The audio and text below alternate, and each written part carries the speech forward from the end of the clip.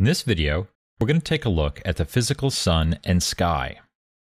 Physical sun and sky is a combination shading network and light that allows us to simulate daylight in our scenes. This is a pretty cool network because the way that it is connected is that it will create a directional light and automatically connect that directional light to different shaders as well as cameras, and allow you to rotate the light to dictate the time of day. Let's create this.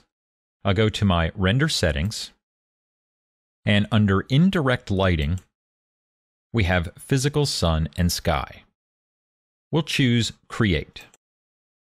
Notice as soon as I do that, this of course updates, but then down below we can also see that final gather was checked automatically.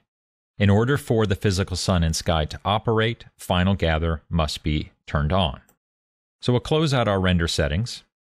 And now we have two nodes over here. One is the MIA physical sky node, and then another node, which is the sun direction. This node is actually a directional light, and we can see that just kind of peeking through our street. We'll switch to a different view. Let's create a perspective 1 there. And we'll find that there's our light. I'm going to select that directional light and scale it up just so that we can see it a little bit better. And we'll rotate that just slightly. And I'll come back to my render camera here, my perspective camera. And with that physical sun and sky activated and connected, I'll choose to render. And now this is utilizing Final Gather. We can see those Final Gather preview tiles. Those preview tiles are nice.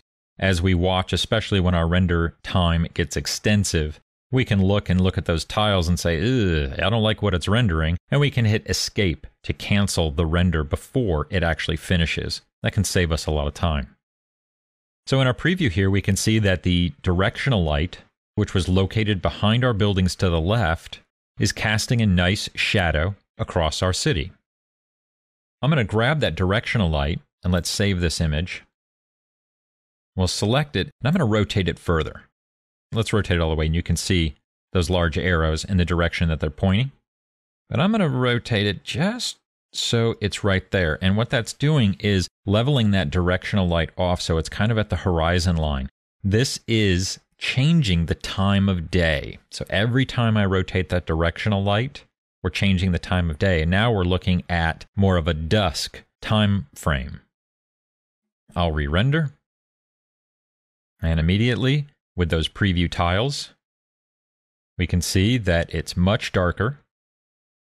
And even off in the background, behind the building that's directly in front of us, we can see that the sky has changed color.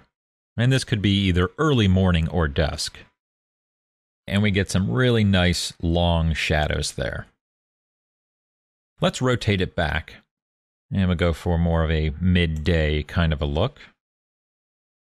And we'll render this scene again, getting back to that afternoon time period. Now what we want to take a look at now is how we can control the shadows.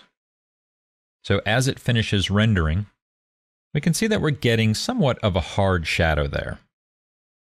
Often we want to go in and change those shadows and make them softer. So let's keep that image. And I'll click on my physical sky node, and this node is attached directly to my sun direction node and part of my physical sun and sky network. And as we go through here, we can see all of the different types of connections. I'm going to copy that tab so we can see it a little bit better. And at the very top, we have a multiplier. And that multiplier is going to affect the sky. Again, this is our physical sky node. Our sky node, as you can see, there's no shadow options that are inside of here. And this is going to just directly affect what we see in the background. You can tell how it kind of goes hazy there. Well, we have a haze parameter. I'm going to close that. And let's see if we can find it. There we go. We have our physical sun. And still not quite the node. There we are, right there. So let's copy that. We'll copy this so we can see it a little bit better. And here, under the physical sun, we have our shadow parameters. Now notice that these are all locked out here. It's because they have connections, and those connections are going back to the directional light and to the other parts of our shading network. What we're after, though, again on our physical sun, is we want the shadow softness. Let's take that up. We're going to go kind of extreme here, and we'll take that up to 20, and we will just do a regional render here, just of those shadows. That should render fairly quick, and now we get a very grainy looking shadow, but it's a lot softer. And it's grainy because we're only doing a sample of 8. When we increase the number of samples, it'll increase the quality of the look of our shadows. And now they're not so grainy. We could even probably go a little bit higher on those samples. But these are really soft shadows as well and not very realistic. But just so that we can take a look, shadow softness, if we raise that value, it will feather that shadow out.